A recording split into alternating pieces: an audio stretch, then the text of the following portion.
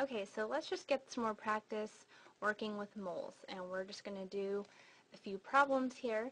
Let's look at this first one. Several gemstones include the alkali earth metal beryllium, and how many grams of beryllium are there in 1.94 moles of beryllium?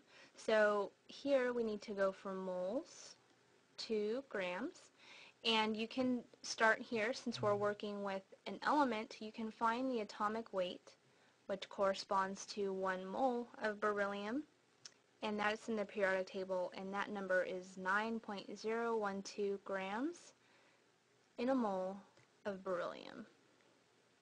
So we can set this up. Since we're given 1.94 moles, we can convert from moles to grams using our atomic weight here. So let's cancel out moles and put our mass on top. Moles cancel, multiply that out, and you find that you get 17.48 grams of beryllium. That's your answer. What about the next one? Diamond is one of the strongest and most precious materials. It's an allotrope of elemental carbon. That just means it's a form of carbon. And we're told that a carat weighs 200 milligrams. How many moles of carbon are there in a carat? Round to the third decimal place. So we know that we're working with elemental carbon, so we can use the atomic weight of carbon. And in the periodic table is where you'll find that. And that is 12.011 grams per mole. And we are looking at 1 carat, which we're told weighs 200 milligrams.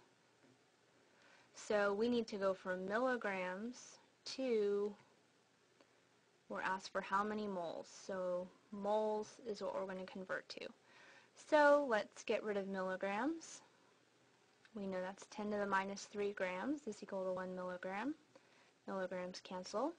Now how do we get from grams to moles? This is where we use our atomic weight, and that is 12.011 grams for a mole. Grams cancel.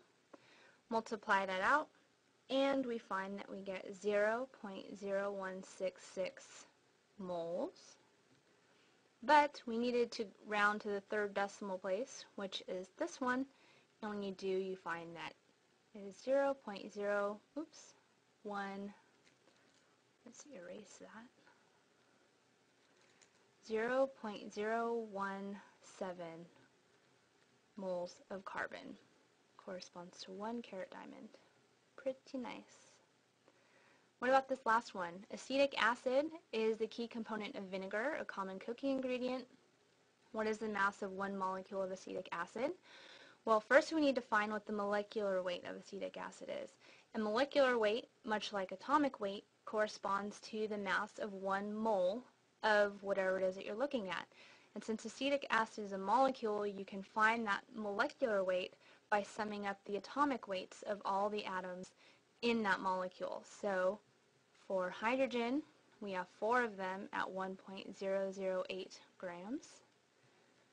Carbon, 2 at 12.00011 grams. Oxygen, 2 at 15.999 grams. When you add that up, your molecular weight of acetic acid is 60.052 grams per mole. You can find molecular weight for anything that way. So now, what is the mass of 1 molecule? This is where we have to use Avogadro's number, which is 6.022 times 10 to the 23 molecules in a mole. And if we know what our atomic or molecular mass is, 60.052 grams per mole, and canceling out moles, 6.022 times 10 to the 23 molecules, we find that 1 molecule weighs 9.97 times 10 to the minus 23 grams.